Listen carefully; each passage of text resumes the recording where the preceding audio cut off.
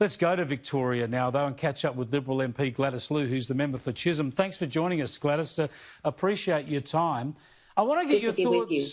First off, as a Victorian MP, is there anything about the lockdown, what's happened in the last couple of weeks, locking down those Housing Commission towers and now the whole of the state? Is there anything about this that concerns you?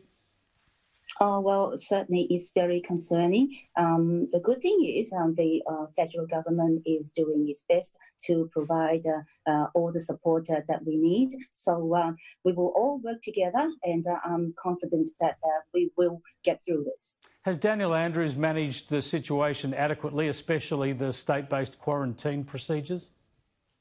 Well, look, I think we have a lot of commentaries about what the Victorian government can do. I won't get there because I'm sure a lot of people have already to share their views on this. The most important thing is we will provide all the support that they need, which we are doing, including the ADF, the tracing, and also with the general support for the public. Now, do you support your own government's decision on the visas, special safe haven visas for Hong Kong residents, effectively giving Hong Kong residents a smooth path to Australian residency? Absolutely, Chris. I think the announcement made by Prime Minister Scott Morrison yesterday was the right one, and it definitely is a good one, not only for Australians, but also for people of Hong Kong.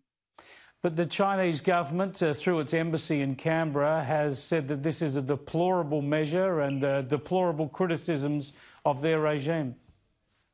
Well, you know, Australia won't get intimidated easily, and we will stand up what is right and fair. Well, of course, Australia's also suspended the extradition treaty with Hong Kong. We don't have an extradition treaty with China.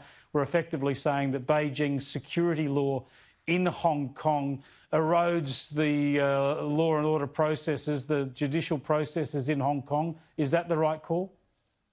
Well, it is the right call to cancel the extradition agreement because what we do is to protect people, especially Australians here, and also just look at the students, the international students, and also the skilled workers from Hong Kong currently in Australia.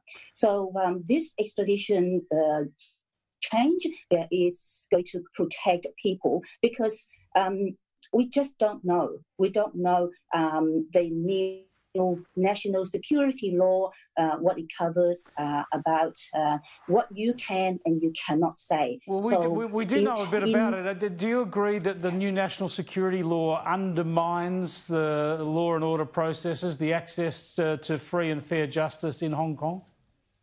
Well, as we know, the one country, two system arrangement between China and the United Kingdom at the time was based on this understanding that people in Hong Kong can have the autonomy.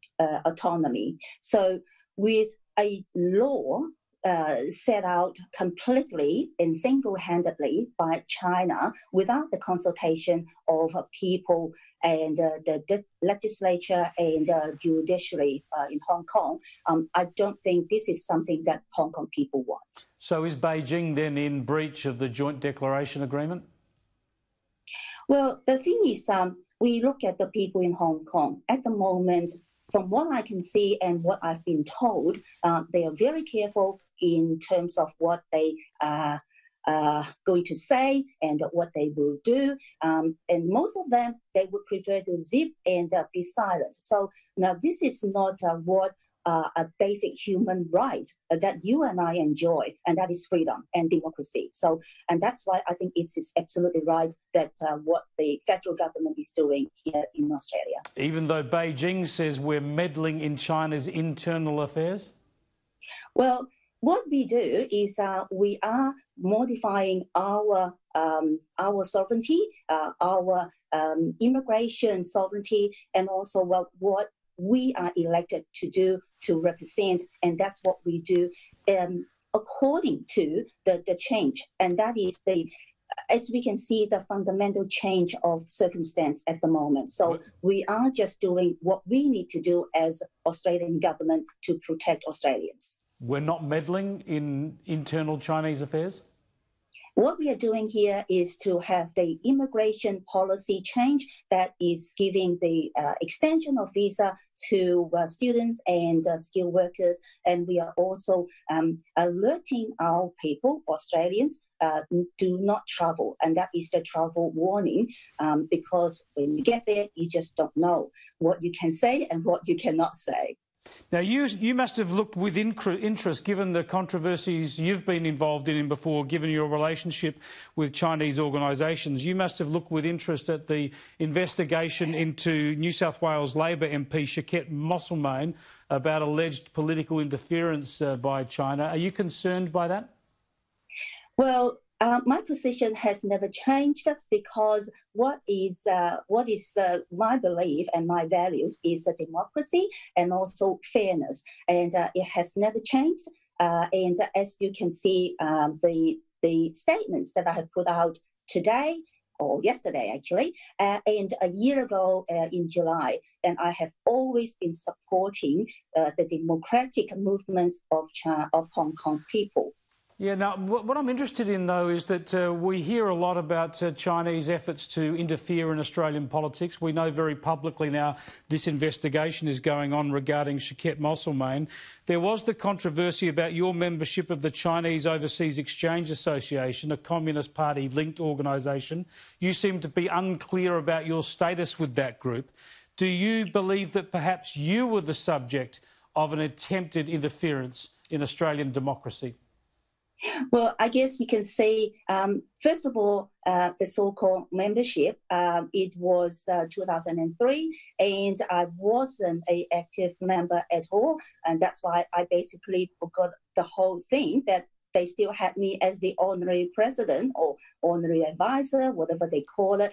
The reality is I never had any active involvement. I didn't even know who they were, but they said I was a member there. However, when you look at the difference is before I got elected in 2015, I already stopped everything, all right, at the membership, because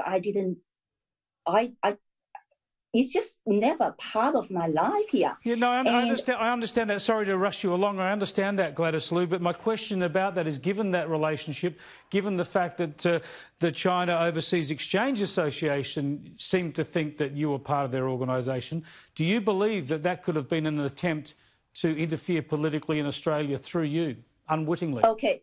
Well, first of all, I don't think they see me as part of them, okay? I have to make it very clear. And secondly, I'm not part of them. And thirdly, I definitely do not agree with any interference from any country to our country and our system here. Gladys Liu, thanks so much for joining us. Thank you, Chris. Gladys Liu there, Liberal MP for Chisholm in Melbourne. Fascinating to go through. There's that Chinese history because, as you will recall, it was a centre of considerable controversy along those lines last year.